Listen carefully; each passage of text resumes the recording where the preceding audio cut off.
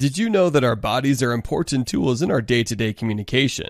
Our nonverbal cues and body language can convey all sorts of information without even saying a word. Sometimes this can be beneficial, especially if you're a naturally confident individual who has a tall, straight, and grounded posture that radiates certainty in their identity.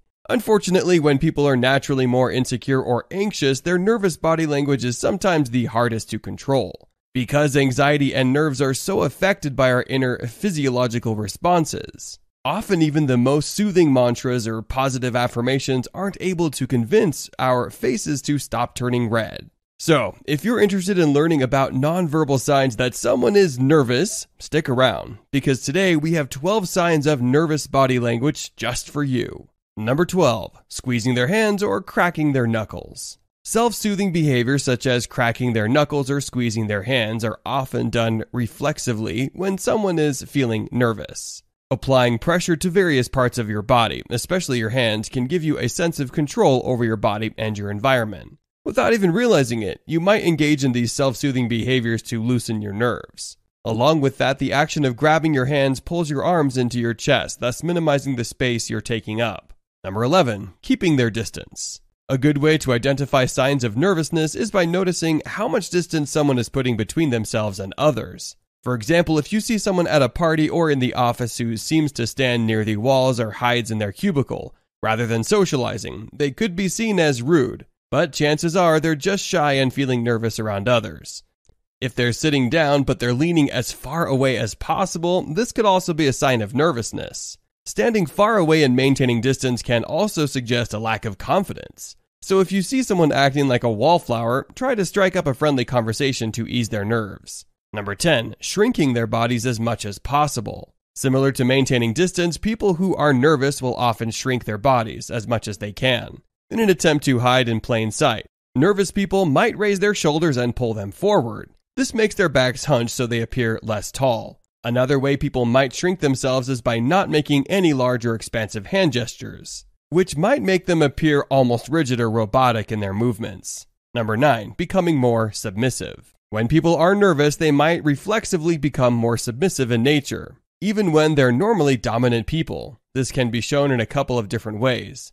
Excessive nodding, for example, is one way to show nervousness. If you're having a discussion with someone and you notice they're nodding even when the conversation isn't prompting them to, they might be feeling jittery from nerves and unable to sit still. They also might be wanting to appear agreeable and more submissive to your direction. Another sign of submission is having a high-pitched or upward inflection in their voice. When someone makes their voice high-pitched, they can appear more childish or meek, making them appear less intimidating to their peers. Similarly, ending their sentences with an upward inflection, as if they're asking a question, makes them appear unsure or less confident in their statement, thus giving other people in the conversation more power to object or criticize them. If you see someone displaying any of these submissive expressions, especially if they're normally a confident individual, they could be feeling anxious. Number 8, blushing.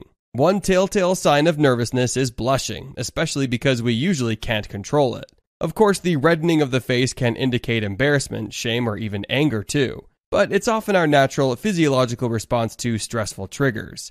In fact, in 1982, Charles Darwin described blushing as the most peculiar and most human of all expressions, due to how involuntary it is. No matter how much preparation or pep talks you give yourself to prepare for something that makes you nervous, ashamed, or embarrassed, if something triggers your body's response to blush, there's no hiding it. So if you notice someone is blushing before a presentation or before a first date, they might be nervous. Number 7, nail biting. Another self-soothing tactic to regain control is incorporating your mouth into your movements. Nail biting, or even placing a pen or toothpick into your mouth, is a way to create a sense of control when you're feeling nervous. This could also be why people turn to cigarettes or binge eating when they're feeling stressed out. Stimulating the mouth might give them a sense of control, even though the habits are unhealthy. By the way, if you're finding this video valuable so far, then make sure to hit the like button for the YouTube algorithm, and why not subscribe so you can keep learning more? It's free. Number 6, fidgeting. When someone is fidgeting, they're likely nervous and uncomfortable in the situation. Whether they're tapping their feet, drumming their fingers on a table, or shaking their knees, it can be an indication that their anxiety is really making them want to leave their environment, but they're unable to. Swaying back and forth or rocking on their feet is another type of fidgeting that can indicate nervousness. Sometimes while someone is giving a speech or engaging in an important conversation, you'll notice that instead of standing tall and straight, they're actually swaying in their spot. This is a good indication that they're feeling out of their comfort zone. Number 5, pacing. If you notice someone is pacing around a room while working or giving a speech, it's a sign that their body is pumping anxiety, likely due to being nervous about something. It's a way for their bodies to burn off their extra energy and adrenaline, bringing them back down to baseline. Of course, they could just be trying to get in more steps instead of being sedentary. But if you notice they're also acting fidgety or displaying any of the other signs of nervousness, why not suggest they do a power pose? You can learn more about power poses in our video, 9 Body Language Signs of True Confidence, linked in the description below. Number 4, freezing. Yes, most signs of nervousness involve excessive movements and jitters, but sometimes when someone is experiencing extreme anxiety, they'll completely freeze up. Fight or flight is the most well-known physiological response to threats of danger, but sometimes the threat might seem so overwhelming our bodies can't take any action. As a result, they'll freeze.